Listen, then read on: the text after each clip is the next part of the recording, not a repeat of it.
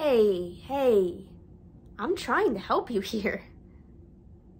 I'm on your side because, we both know that you're not going to let me leave this room until I agree not to say anything, right?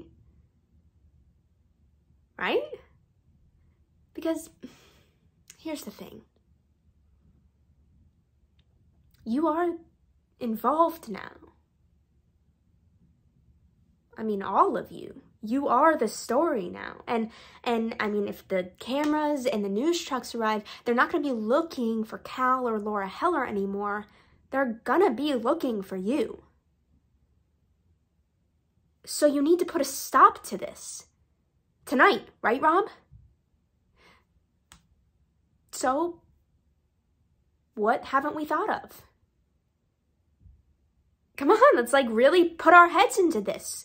Do I have a problem of some kind? Could you blackmail me? Do I have a baby in a shoebox somewhere? Or hey, you know what I just thought of?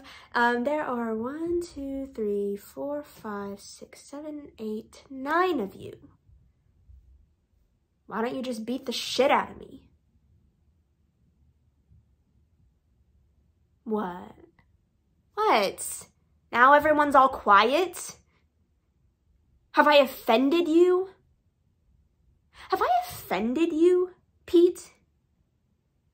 Oh, you wouldn't do something like that. Is that it? Because you're one of the nice guys, right? Or hey, you know what I just thought of?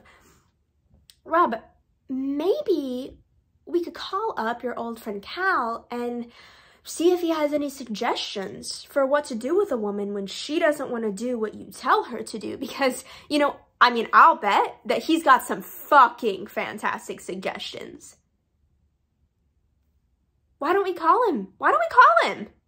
Or better yet, April. Why don't you call him?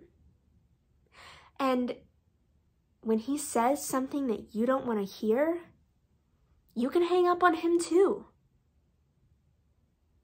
How does that sound?